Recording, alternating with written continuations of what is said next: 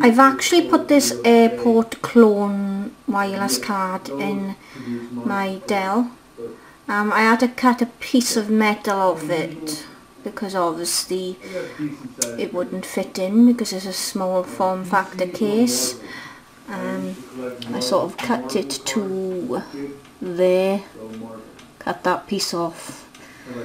I'm going to, my Mac's loading up there now, so I'll just show you it working, going online and everything.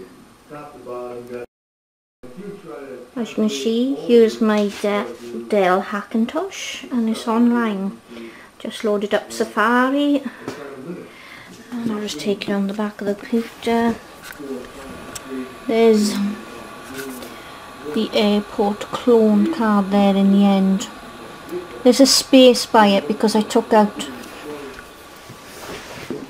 the Dell graphic card because I'm expecting a different graphic card in the post that, according to research online, it is compatible, a PCI Express card and a slow profile, so I won't have to cut metal off that.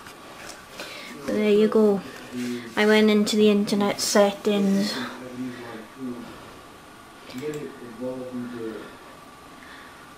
network, as you can see, it picked it up there.